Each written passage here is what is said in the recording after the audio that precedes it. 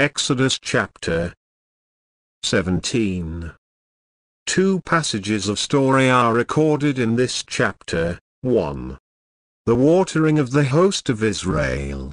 1. In the wilderness they wanted water, verse 1. 2. In their want they chided Moses, verse 2, 3. 3. Moses cried to God, verse 4. 4. God ordered him to smite the rock, and fetch water out of that. Moses did so, verse 5, 6. 5. The place named from it, verse 7. 2. The defeating of the host of Amalek. 1. The victory obtained by the prayer of Moses, verse 8-12. 2. By the sword of Joshua, verse 13. 3. A record kept of it, verse 14, 16. And these things which happened to them are written for our instruction in our spiritual journey in warfare. The Israelites murmur for water. BC 1491, one and all the congregation of the children of Israel journeyed from the wilderness of Sin, after their journeys, according to the commandment of the Lord, and pitched in Rephidim, and there was no water for the people to drink. 2. Wherefore the people did chide with Moses, and said, Give us water that we may drink. And Moses said unto them, Why chide ye with me? Wherefore do ye tempt the Lord?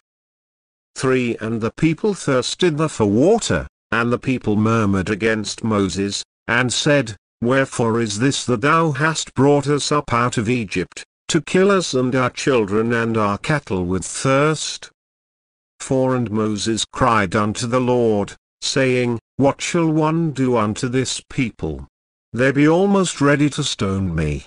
5. And the Lord said unto Moses, Go on before the people, and take with thee of the elders of Israel, and thy rod, wherewith thou smotest the river, take in thine hand, and go.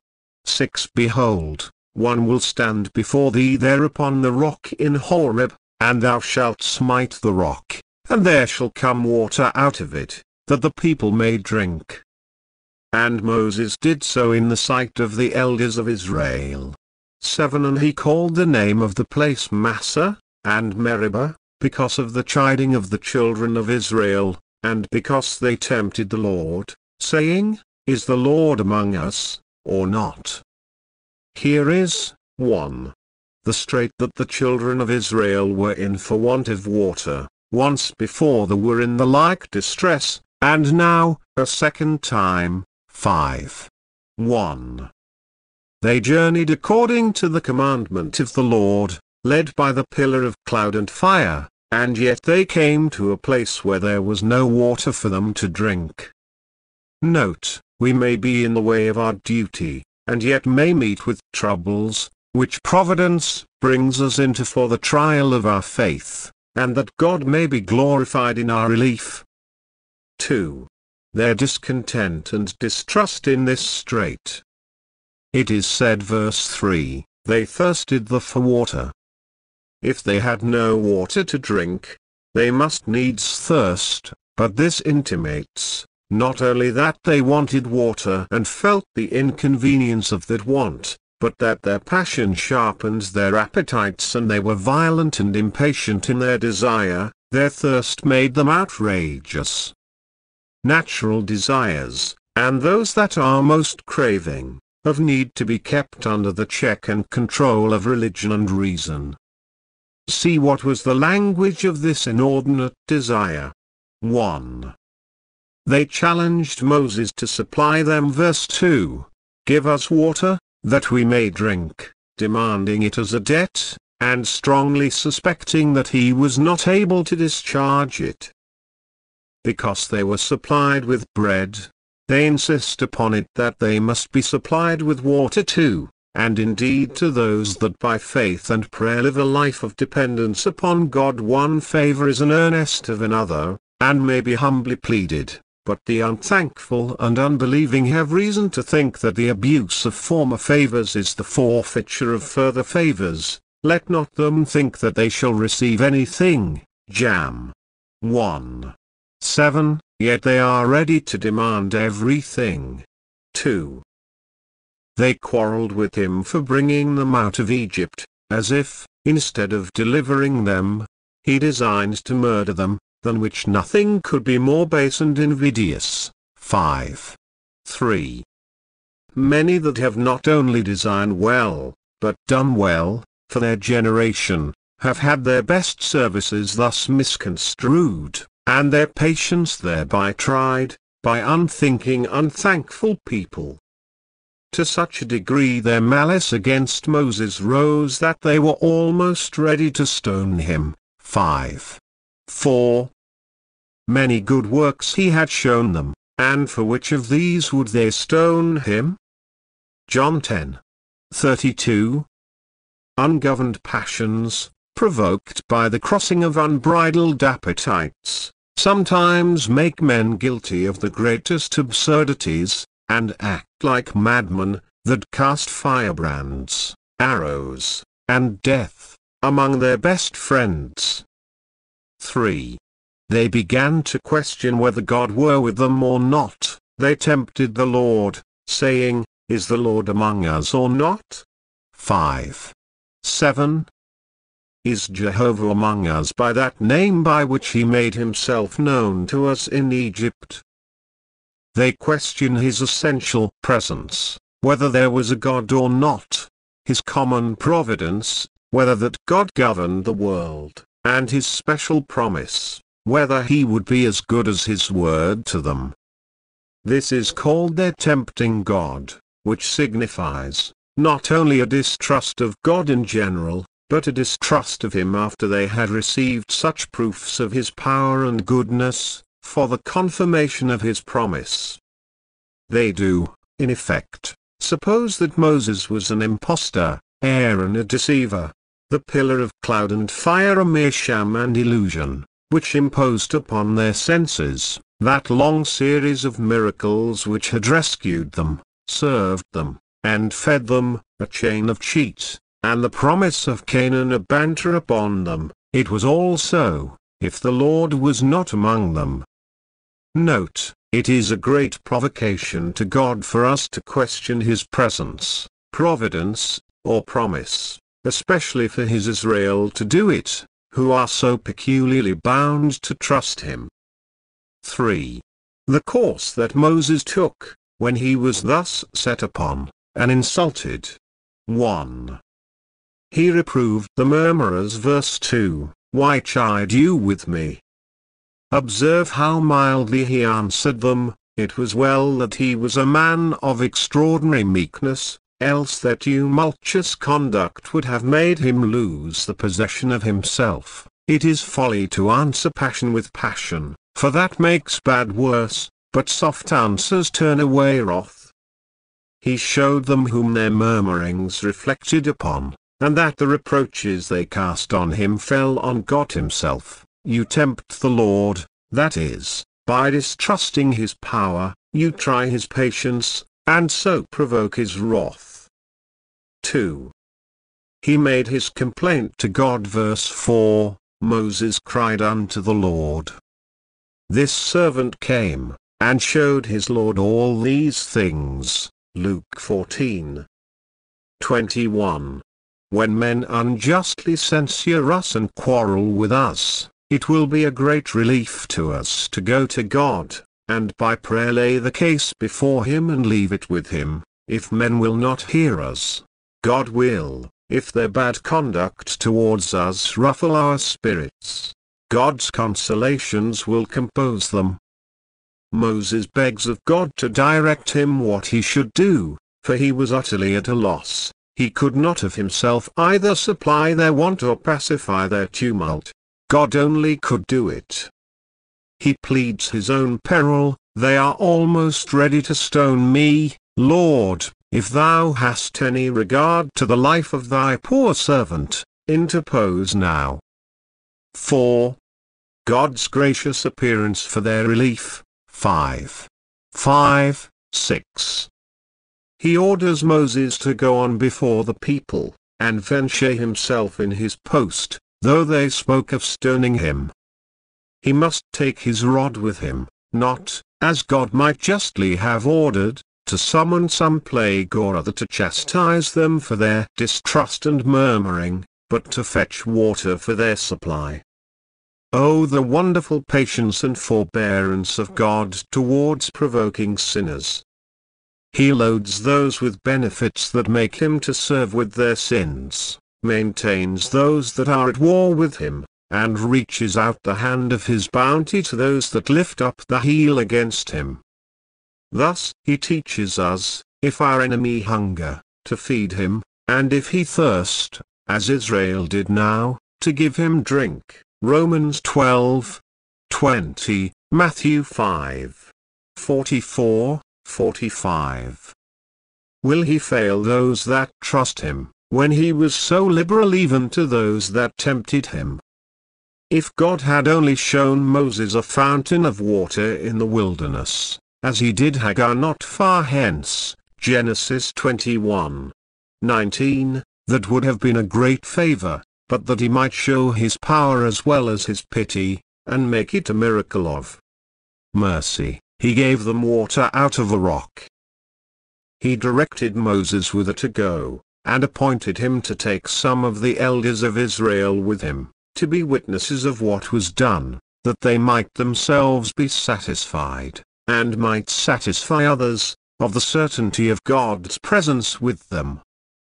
He promised to meet him there in the cloud of glory, to encourage him, and ordered him to smite the rock. Moses obeyed, and immediately water came out of the rock in great abundance, which ran throughout the camp in streams and rivers. Psalm 78, 15, 16, and followed them wherever they went in that wilderness. It is called a fountain of waters. Psalm 114, 8.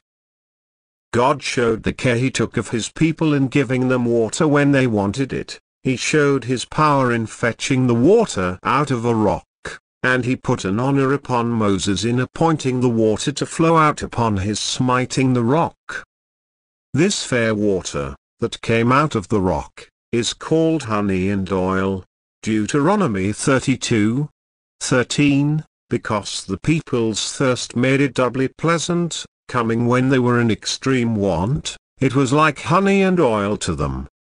It is probable that the people digged canals for the conveyance of it, and pools for the reception of it, in like manner as, long afterwards, passing through the valley of Baca, they made it a well. Psalm 84, 6, Numbers 21, 18. Let this direct us to live in a dependence, 1. Upon God's providence, even in the greatest straits and difficulties. God can open fountains for our supply where we least expect them, waters in the wilderness, Isaiah 43, 20, because he makes a way in the wilderness, 5, 19.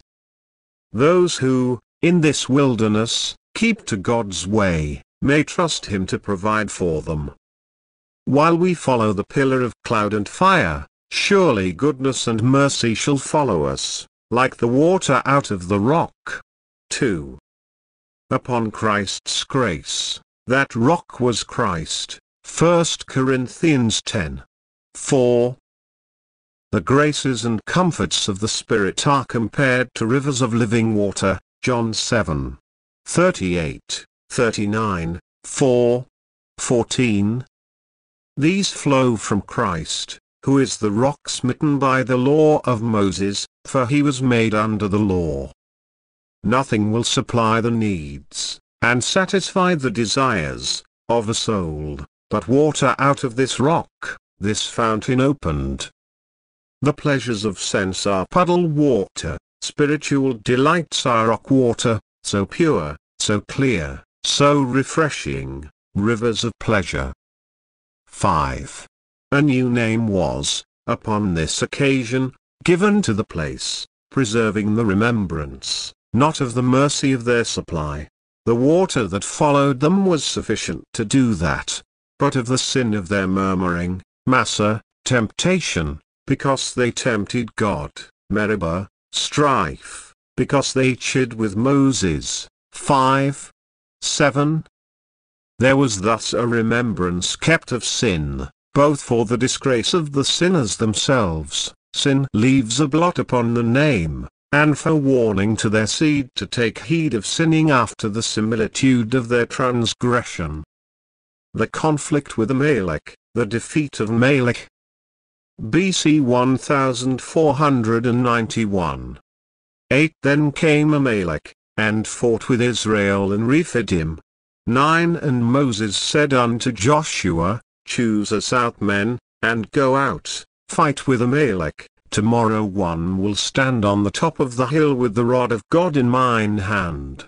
10 So Joshua did as Moses had said to him, and fought with Amalek, and Moses, Aaron, and Hur went up to the top of the hill. 11 And it came to pass, when Moses held up his hand, that Israel prevailed, and when he let down his hand, Amalek prevailed. 12 But Moses' hands were heavy, and they took a stone, and put it under him, and he sat thereon, and Aaron and Hur stayed up his hands, the one on the one side, and the other on the other side, and his hands were steady until the going down of the sun. 13 And Joshua discomfited Amalek and his people with the edge of the sword.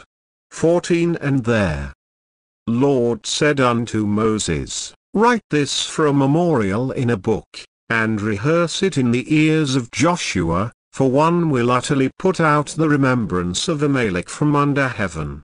15 And Moses built an altar, and called the name of it Jehovah Nissi. 16 For he said, Because the Lord hath sworn that the Lord will have war with Amalek from generation to generation. We have here the story of the war with Amalek, which, we may suppose, was the first that was recorded in the book of the wars of the Lord, Numbers 21. 14. Amalek was the first of the nations that Israel fought with, Numbers 24. 20. Observe, 1. Amalek's attempt. They came out, and fought with Israel, 5. 8. The Amalekites were the posterity of Esau, who hated Jacob because of the birthright and blessing, and this was an effort of the hereditary enmity, a malice that ran in the blood, and perhaps was now exasperated by the working of the promise towards an accomplishment. Consider this, 1. As Israel's affliction. They had been quarreling with Moses, verse 2. And now God sends Amalekites to quarrel with them. Wars abroad are the just punishment of strifes and discontents at home. 2. As Amalek's sin, so it is reckoned. Deuteronomy 25. 17, 18. They did not boldly front them as a generous enemy, but without any provocation given by Israel, or challenge given to them, basely fell upon their ear, and smote those that were faint and feeble and could neither make resistance nor escape. Herein they bade defiance to that power which had so lately ruined the Egyptians, but in vain did they attack a camp guarded and victualled by miracles, verily they knew not what they did. 2. Israel's engagement with Amalek, in their own necessary defense against the aggressors. Observe, 1. The post assigned to Joshua, of whom this is the first mention, he is nominated commander-in-chief in this expedition, that he might be trained up to the services he was designed for after the death of Moses, and be a man of war from his youth. He is ordered to draw out a detachment of choice men from the thousands of Israel and to drive back the Amalekites. 5. 9. When the Egyptians pursued them, Israel must stand still and see what God would do, but now it was required that they should bestir themselves. Note: God is to be trusted in the use of means. 2. The post assumed by Moses: one will stand on the top of the hill with the rod of God in my hand. 5. 9. See how God qualifies his people for, and calls them to, various services for the good of his church. Joshua fights, Moses prays, and both minister to Israel. Moses went up to the top of the hill, and placed himself, probably, so as to be seen by Israel. There he held up the rod of God in his hand, that wonder-working rod which had summoned the plagues of Egypt, and under which Israel had passed out of the house of bondage. This rod Moses held up to Israel, to animate them. The rod was held up as the banner to encourage the soldiers, who might look up, and say, "Yonder is the rod, and yonder the hand that used it, when such glorious things were wrought for us." Note: it tends much to the encouragement of faith to reflect upon the great things God has done for us, and review the monuments of his favors. Moses also held up this rod to God, by way of appeal to him: is not the battle the Lord's? Is not he able to help, and engaged to help? Witness this rod, the voice of which, thus held up, is, Isaiah 51. 9, 10, Put on strength, O arm of the Lord, art not thou it that hath cut Rahab? Moses was not only a standard-bearer, but an intercessor, pleading with God for success and victory. Note: when the host goes forth against the enemy, earnest prayers should be made to the God of hosts for his presence with them. It is here the praying legion that proves the thundering legion.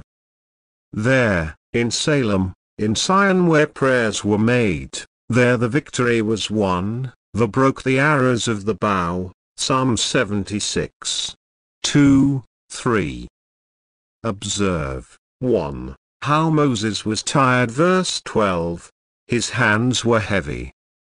The strongest arm will fail with being long extended. It is God only whose hand is stretched out still. We do not find that Joshua's hands were heavy in fighting, but Moses's hands were heavy in praying. The more spiritual any service is, the more apt we are to fail and flag in it. Praying work, if done with due intenseness of mind and vigor of affection, will be found hard work, and, though the spirit be willing, the flesh will be weak. Our great intercessor in heaven faints not, nor is he weary, though he attends continually to this very thing. 2. What influence the rod of Moses had upon the battle. Verse 11, when Moses held up his hand in prayer, so the Chaldee explains it, Israel prevailed, but, when he let down his hand from prayer, Amalek prevailed. To convince Israel that the hand of Moses, with whom they had just now been chiding, contributed more to their safety than their own hands, his rod than their sword, the success rises and falls as Moses lifts up or lets down his hands. It seems, the scale wavered for some time, before it turned on Israel's side. Even the best cause must expect disappointments as an alloy to its successes. Though the battle be the Lord's, Amalek may prevail for a time. The reason was, Moses let down his hands.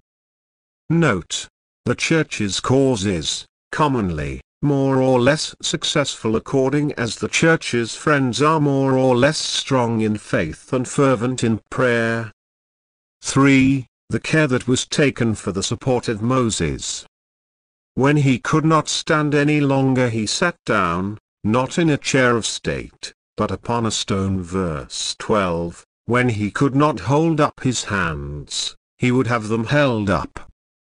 Moses, the man of God, is glad of the assistance of Aaron his brother, and Hur, who, some think, was his brother-in-law, the husband of Miriam. we should not be shy either of asking help from others or giving help to others, for we are members one of another. Moses' hands, thus stayed, were steady till the going down of the sun, and, though it was with much ado that he held out, yet his willing mind was accepted. No doubt it was a great encouragement to the people to see Joshua before them in the field of battle and Moses above them upon the top of the hill. Christ is both to us, our Joshua, the captain of our salvation who fights our battles, and our Moses, who, in the upper world, ever lives making intercession, that our faith fail not. 3. The defeat of Amalek. Victory had hovered a while between the camps, sometimes Israel prevailed and sometimes Amalek, but Israel carried the day. 5:13. Though Joshua fought with great disadvantages, his soldiers undisciplined, ill-armed, long inured to servitude, and apt to murmur, yet by them God wrought a great salvation, and made Amalek pay dearly for his insolence. Note, weapons formed against God's Israel cannot prosper long, and shall be broken at last. The cause of God and his Israel will be victorious. Though God gave the victory, yet it is said, Joshua discomfited Amalek, because Joshua was a type of Christ, and of the same name, and in him it is that we are more than conquerors. It was his arm alone that spoiled principalities and powers, and rooted all their force. 4. The trophies of this victory set up. 1. Moses took care that God should have the glory of it. Verse 15. Instead of setting up a triumphal arch, to the honor of Joshua, though it had been a laudable policy to put marks of honor upon him, he builds an altar to the honor of God, and we may suppose it was not an altar without sacrifice, but that which is most carefully recorded is the inscription upon the altar, Jehovah Nissi, the Lord is my banner, which probably refers to the lifting up of the rod of God as a banner in this action. The presence and power of Jehovah were the banner under which they enlisted, by which they were animated and kept together, and therefore which they erected in the day of their triumph. In the name of our God we must always lift up our banners. Psalm 20. 5. It is fit that he who does all the work should have all the praise. 2.